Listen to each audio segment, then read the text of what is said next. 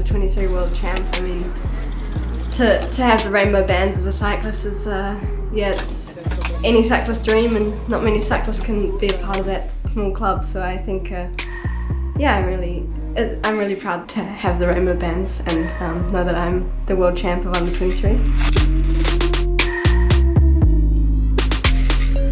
Team SD Worx definitely, yeah, makes me a stronger rider. It's a super connected and strong team that works well together. I mean, we have our moments where we can be relaxed and also be focused on the racing, and I think it's a really good combination to make strong and driven athletes. And yeah, I definitely feel motivated by the environment that I'm in here.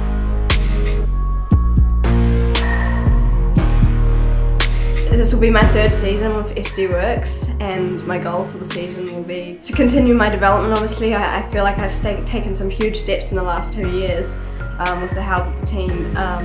But yeah, next year I guess I'm becoming even more ambitious to really sort of step onto the podium or win a race, and for sure my goals include some race wins next year, and I hope to be at the pointy end of races and really fighting for the results too with the team.